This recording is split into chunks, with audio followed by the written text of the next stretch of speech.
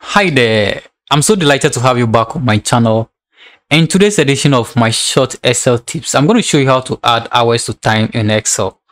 Consider subscribing if today is your first time visiting my channel, and don't forget to turn on post notification so you don't miss any of my upcoming video tutorials. In today's tip, I'm going to show you exactly what you get when you add an hour to a time. So when you add 8 hours to the current time, so this time is being picked from my PC.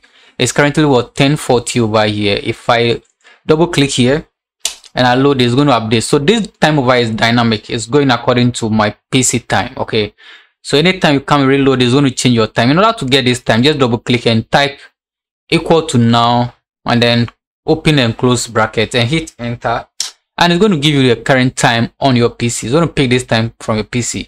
So if I add 8 hours to this, it's going to say 8 hours from now will be 6:40. And if I change this to something else, okay, so if I add 12 hours to this, it's going to be 10:41 a.m. okay, if I change this to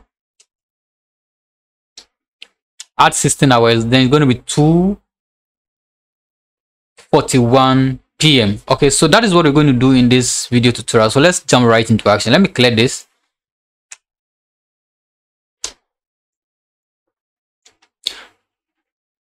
Okay, so I'm going to leave the hours. You can add anything at all you want, but for the time, just enter equal to now and then do this. Once you do this, just drag this down. It's going to update the rest of your time, and it's going to pick it from your PC. So now we have our hours. We can change the numbers as we want, but let's get the results. Assuming I've added 8 hours, 16 hours to the current time, what is the result? What time am I going to get? That's what we're going to do.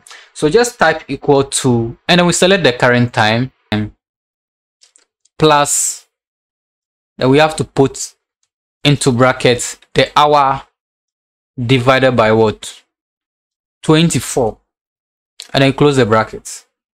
When you hit enter, it's going to update that for you. So the current time plus 16 hours is going to give us 2:42 p.m.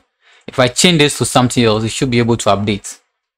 If I change this to 18 hours, you can see 18 hours from now will be 4:42 p.m. So that is basically what it's going to do, and we can go ahead and then get it for the rest. So once you select this column, just drag this down like this, and it's going to update the rest. You can see the hours from now is not going to be seen, so all based on the current hours that you're adding. Okay, so when you change this 15, is going to update them for you. So basically this is how to add hours to time in Excel. Like, subscribe, and turn on post notification, because there's a lot of activities and tips and tricks coming right here on this channel. In order not to miss this, just turn on the post notification.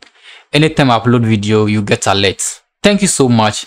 Let me get your comment at the comment section, what you think about this video and any suggestion. Till I come your way again. Bye bye.